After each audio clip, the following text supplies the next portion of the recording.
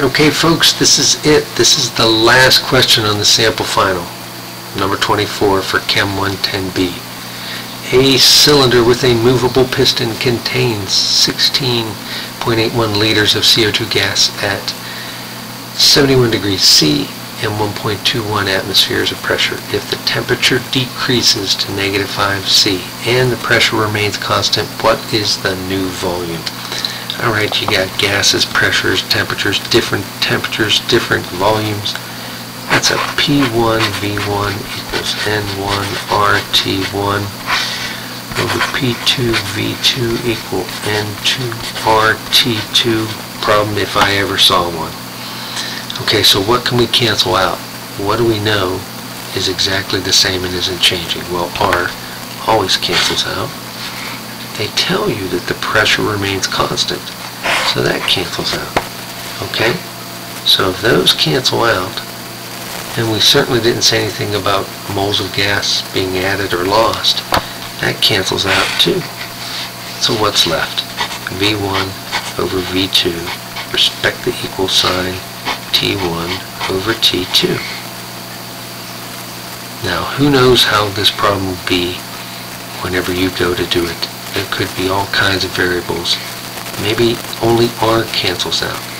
You just go through the same process every time. We want to cross multiply to get everything into the numerator. So that's V1 T2 is equal to V2 T1. Okay, so now we have to identify what everything is up there so that we know what goes with what. Cylinder with a movable piston contains 16.81 liters. So that's what we're going to call V1. Okay? Temperature of 71 degrees C. That's going to be T1.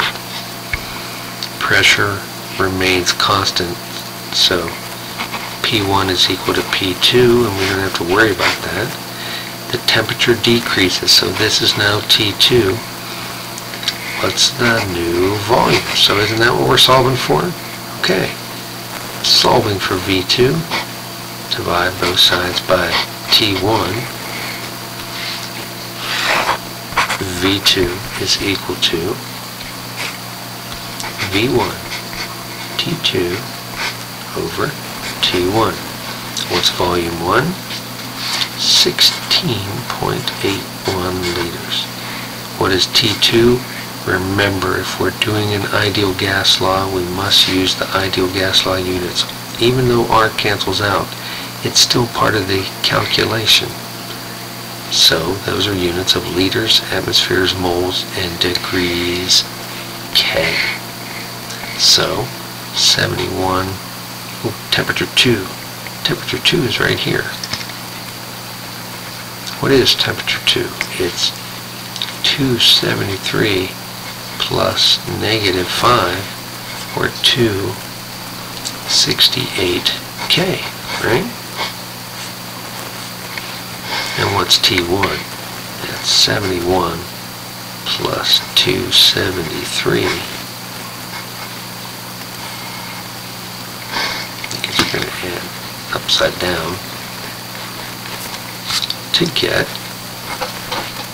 in Kelvin 344 K. 3 sig figs here and here, 4 sig figs there.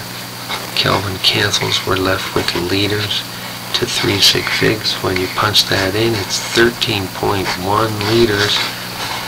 And before you leave, I know it's the very last problem and you're all done, and maybe that's your last final, so you're ready to go home and shop for Christmas. You're ready to go, or head off for summer. You're ready to roll. Make sure you do a sanity check. If the volume at this high temperature is this, and then we decrease it way down cold, do you think the volume will go up or go down? Of course the volume will get smaller whenever it gets colder. Okay, so that's it. That makes some sense. 3 sig figs, not 1, because we didn't use -5, we used 268. If you want more practice on these guys, you go to Quiz 11, Chapter 13, Exercises 13B and C. Good luck, guys. Pound at it. Get some rest. Good luck.